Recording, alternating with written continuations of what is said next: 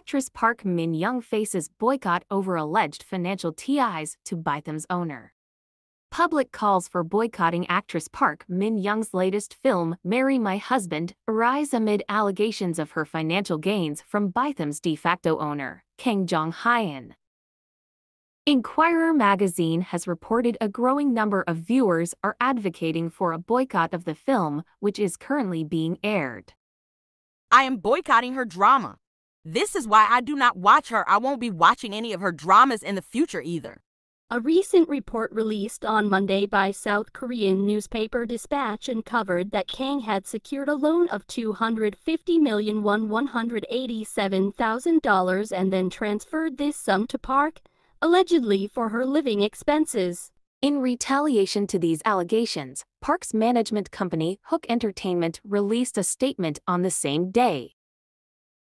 The statement clarified that the loan was taken out by Kang through an account in Park's name, and Park did not use this money for personal living costs. Furthermore, the agency emphasized that Park was not engaged in any illegal activities nor received any unlawful benefits. Park also allegedly addressed the accusations on her Instagram, stating she is sick of it all, and shared her belief in the power of honesty. This controversy comes after her previous denial in September 2022, through her agency, of receiving financial benefits from Kang. This denial coincided with their separation, which occurred just 2 days after her relationship with Kang became public knowledge. Kang was arrested in early 2023 on charges of alleged embezzlement and market manipulation, as reported by Yonhap news agency. Following his arrest, investigators questioned Park about her possible involvement in Kang's alleged illegal activities.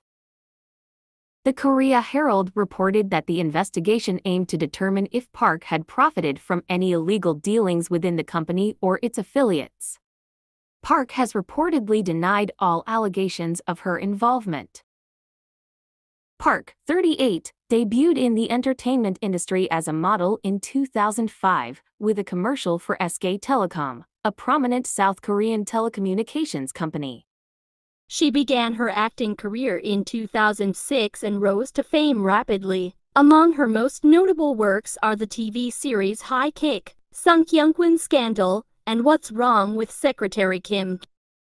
During the press conference for Marry My Husband, Park spoke publicly for the first time about her relationship with Kang, describing it as giving her an extremely tiring year.